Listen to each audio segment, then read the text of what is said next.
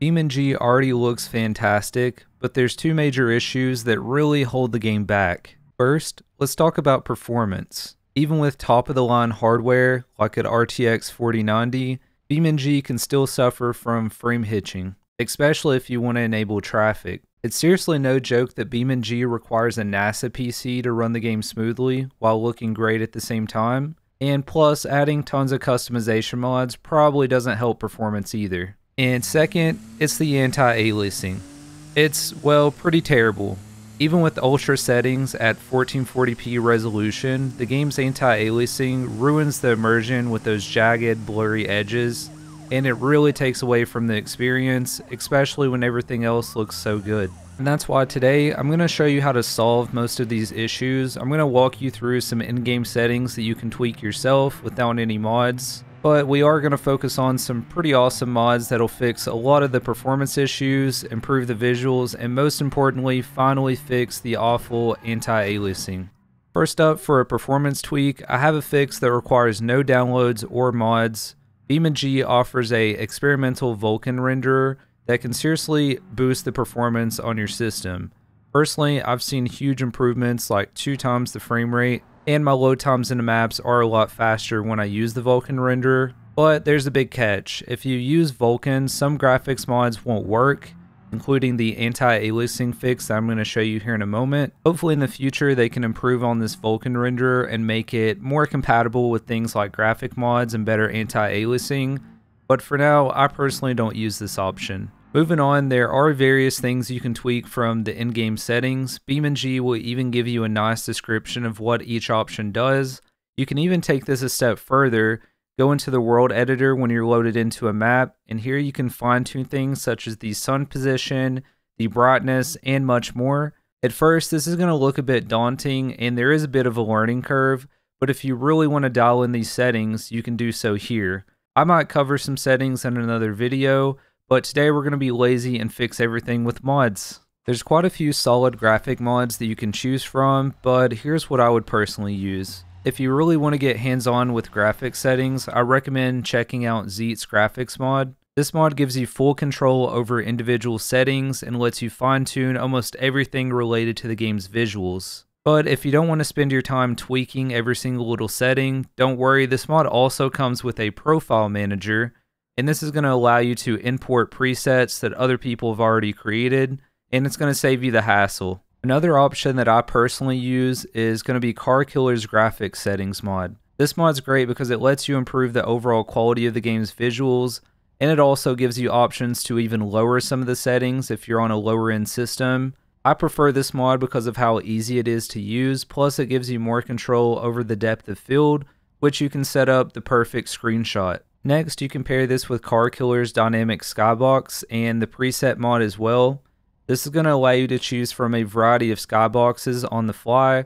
That's going to add better lighting and atmosphere to the game. If you download the presets mod alongside this, you're going to get 8 additional options to choose from. And I like this mod because it also lets you enhance the water visuals and adjust water reflection quality for an even more polished look. And a few honorable mentions for additional graphics mods that I enjoy. One is realistic headlights. This makes night driving way more feasible by improving the headlight effects. It's going to make the roads more visible. There's also Luke's performance mod, which is going to disable collision checks between vehicles more than 15 meters away from you. And this leads to a significant performance boost when you have a lot of cars on the screen, so I highly recommend this if you drive with traffic on. And at this point in the tutorial, your graphics should look overall pretty good. But I saved the best thing for last. It's finally time to fix the awful anti-aliasing, and my favorite mod is going to be Snowy Moon's temporal anti-aliasing, which is going to completely transform how your game looks. It even includes the option for NVIDIA DLAA support for those of you with compatible graphics cards. And this mod's a bit different than your typical in-game mods, so it's going to require a manual installation process. So I'm going to walk you through how to do that now. The install is pretty easy if you just follow along. You're going to go to snowymoon.io, click on BeamNG. We're going to go ahead and click under Temporal Anti-Aliasing V1. If there's a newer version at the time of you watching this video, go ahead and feel free to download that. It even has an installation instructions here, but I'll show you how to do this as well.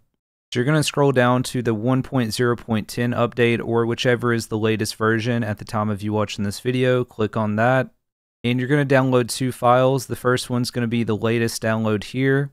And if you want to use DLSS and DLAA on your NVIDIA card, you're going to download this zip file.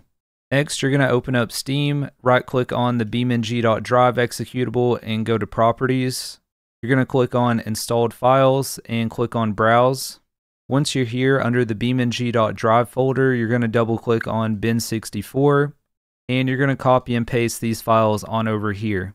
If you downloaded the DLSS/DLAA for NVIDIA, you just drag and drop it in the same location.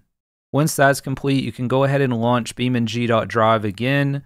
Just make sure that you launch it without the Vulkan renderer. This does not work with Vulkan, so you're going to have to use DirectX 11. Once you've launched BeamNG, you can go under Options, Graphics, and you're going to go ahead and disable the anti-aliasing built into the game, as well as the depth of field. Then you can go ahead and load into any map you want. We're going to load into West Coast. It really doesn't matter. Okay, so next, to pull up the menu, once you're in the map, hit Control P. You can also rebind this if this doesn't work for you. So you can see here with everything disabled how jagged everything looks. So we're going to go ahead and enable DLAA. You can automatically see the fence looks better. And if we enable FXAA, it does improve the sharpness just a bit, but it can make things just a little more blurry. So I personally leave this off. I also like to use my sharpening on 3. That way you don't over sharpen the image, because then it just looks like this. Alternatively, if you don't sharpen it, it looks very smeary and it's going to look a lot worse. So I find a good middle ground to be between 3 and 5, and that works best for me at 1440p resolution.